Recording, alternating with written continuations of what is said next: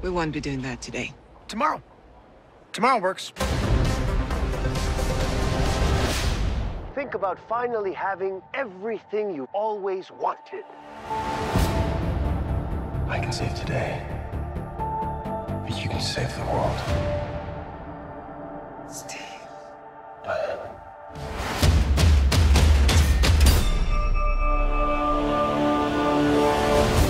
You know what you need to do.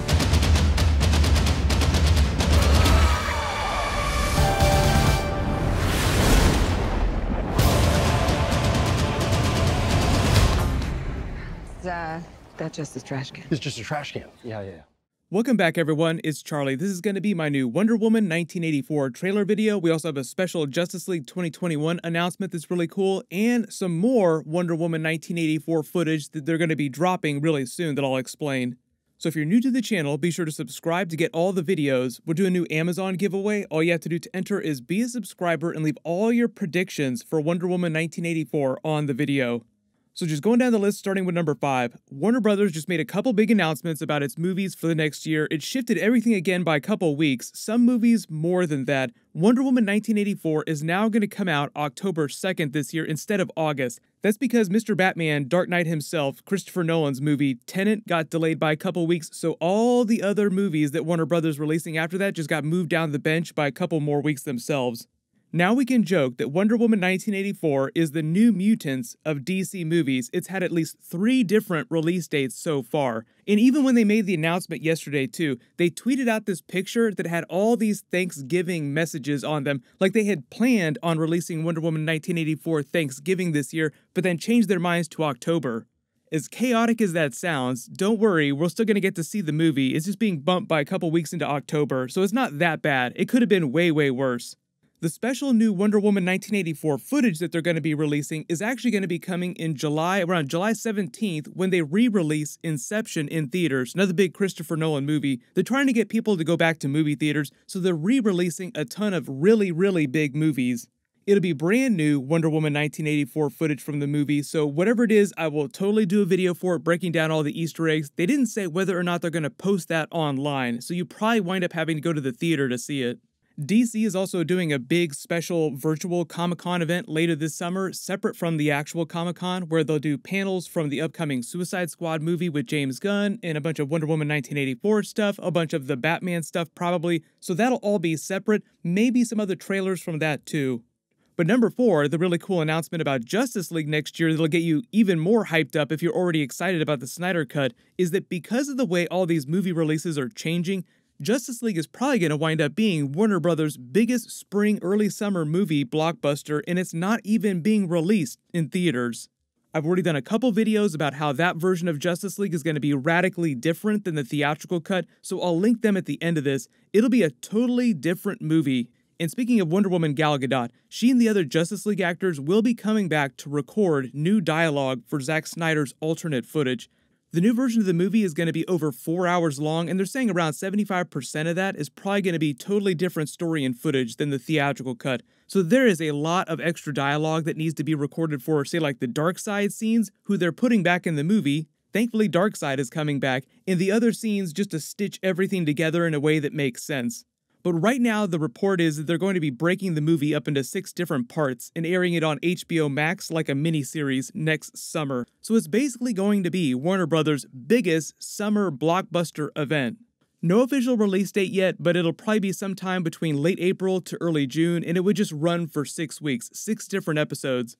If you don't have HBO Max right now, I'm sure they're going to run some promo, and they'll be dropping trailers for that before the end of the year and early next year too, just to get people even more hyped up. Like, please subscribe to HBO Max to get this amazing thing we're releasing. But number 3, none of that stuff is going to connect to what's happening in Wonder Woman 1984. The big hope for the Justice League Snyder Cut is that if it's as successful as it seems like it's going to be, Warner Brothers will just be open to continuing that part of the DC universe with other types of stories and projects like that on HBO Max in the future.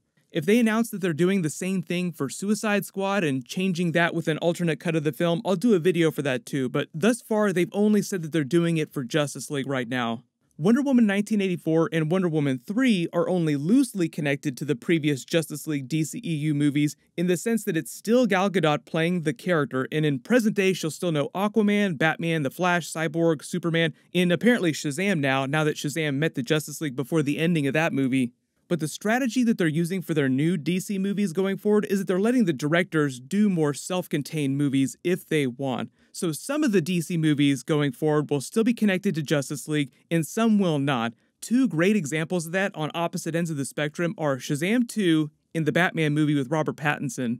So if you didn't see the news a while ago, Henry Cavill is signing a contract to come back as Superman, Man of Steel in the DC Universe, but crossing over into other upcoming DC movies. He's not signing a contract for Man of Steel 2. One of the movies he would cross over into would be Shazam 2. I'll do a new Superman movie video sometime soon too, because there was also a report about what's going on with that next Superman movie and when Warner Brothers is planning on actually doing that.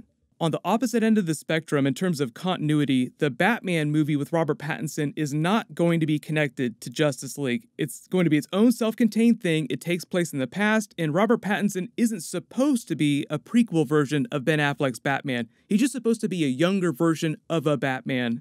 Number 2, the new Wonder Woman 1984 stuff is mostly about Wonder Woman and Cheetah's character arc, the way that they're setting up Cheetah for possible future returns in other DC movies or even Wonder Woman 3.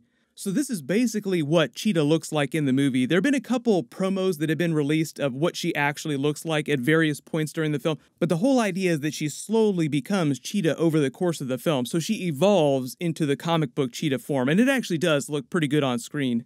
Maxwell Lord is the closest thing to a main villain the movie has, but even he isn't really a villain in the way that Ares, God of War, was the main villain of the first Wonder Woman movie. If you're going into the movie kind of expecting the end to be similar to the first Wonder Woman movie, you will be extremely surprised. The movie could not be more different.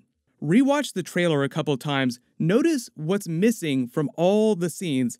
Wonder Woman does not have her sword with her in present day, and even when she puts on the special war armor with the gold wings from the comics, she doesn't have the sword, and she doesn't have her shield at any point during the trailer, just the lasso of truth. Patty Jenkins and Gal Gadot said that she's not using those, the shield or the sword in the movie, because she isn't going to be running around chopping body parts off of anyone, no gods, no regular people, no metahumans, not even Cheetah or Maxwell Lord.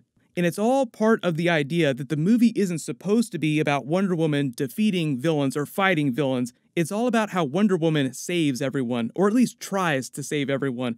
Number 1, the whole thing with the Cheetah story arc is that she starts out as this awkward historian and archaeologist working with Wonder Woman at the museum. They become friends, and because Barbara Minerva thinks of herself as trash, she wants nothing more than to have what she perceives to be Wonder Woman's power and grace. She wants to be Wonder Woman. Because of what Maxwell Lord does with his special black stone, that becomes literally possible for her. So Cheetah effectively gains her Cheetah abilities and becomes powerful like Wonder Woman over the course of the movie. But in the movie, because this is all about the excess and greed of the 80s, it's about the metaphors of greed turning people into monsters. But because it's a comic book movie and you have a special magical black rock, it also literally turns people into monsters. So that explains how Cheetah begins to look like comic book Cheetah over the course of the film.